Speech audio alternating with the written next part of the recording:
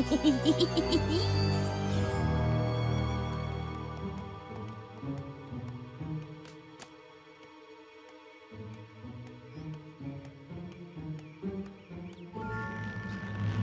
do you think you're doing? Me? I was just, basking in your creative radiance. Oh, Spike, you do say the nicest things. Thanks. Now, where was I? Oh, yes! Gold-plated rooftops for every pony!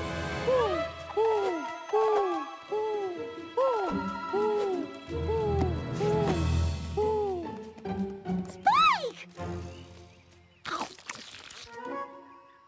I have just had the most marvelous idea! Of course you have. You're Rarity. My work here in Ponyville is nearly complete. Don't you think it's time the rest of Equestria benefited from my creative vision? Absolutely! Oh, I'm thinking we go by chariot. Or as everyone will soon be calling them, Rariot!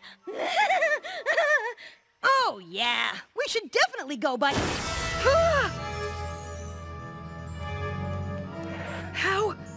How did you do that? Why, whatever do you mean? The book. I mean, you don't... It's gone. The book is gone. Gone? Why, it's right there. I need my book, Spike! What have you done with my book? Why would I do anything with your book? We're friends. It was probably the owl. Oh. But wait. I don't seem to need it anymore, do I? Yes. Yes. I can feel its magic flowing within me now. I'm so excited. I'm so excited. I'm so scared. Oh, the places we'll go, Spike. Manhattan, Philadelphia, Canterlot. And there you'll be by my side, just as you've always been here in Ponyville. Your constant praise and adoration driving me to even greater heights until there isn't an inch of Equestria that hasn't been utterly transformed by my creative genius!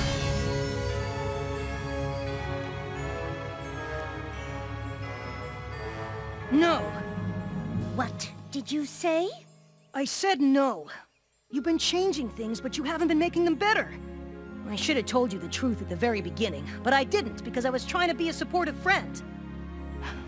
But instead, I let you become something awful. Awful?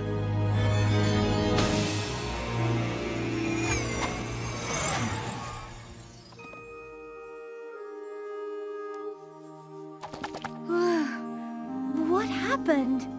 Rarity, you're okay? I think so.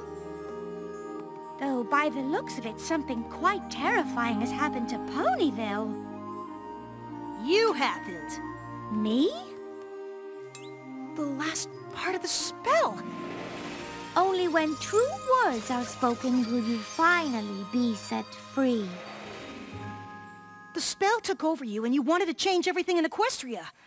I was afraid to tell you how I really felt about it, but then I told you the truth.